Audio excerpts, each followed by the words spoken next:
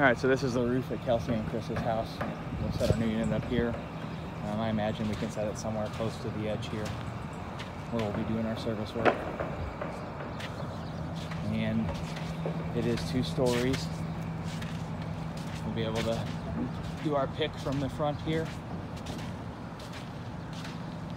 and set our unit down on the ground, or on the roof. Our refrigerant lines will be ran up the sidewall along with the electric lines.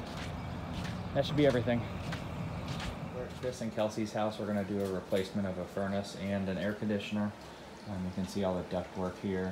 This main supply plenum is going to be replaced from the top of the coil up to the ceiling. So I'll get some measurements on that for us. There's a supply here that breaks off and goes over to the ceiling and through the floor. We'll just attach that back to the supply plenum. There's another supply back here that goes up to the kitchen, I believe. So we will attach that one back to the plenum as well.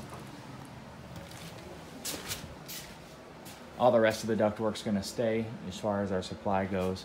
Our return is going to get replaced from the bottom of the return duct down to the floor. We'll put our 5-inch media cabinet in somewhere wherever we can fit it. We may have to bump the whole system over just a little bit because there is a beam in the way right here. Flue pipe is 2-inch. We'll have to replace that to 3-inch flue from here to the outside, and that's the exterior wall. And then we'll do intake as well. We'll pull our intake from outside, and we'll do a flush mount kit outside. That should be everything downstairs.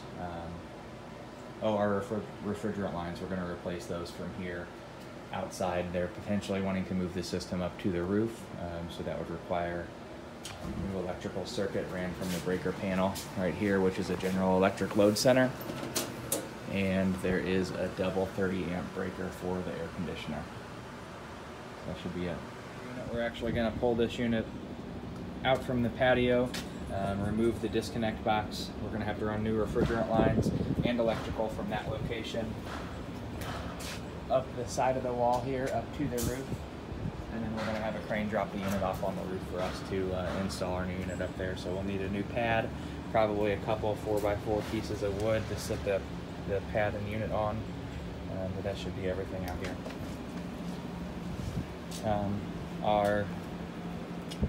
Our exhaust and intake are going to come out of the wall right here.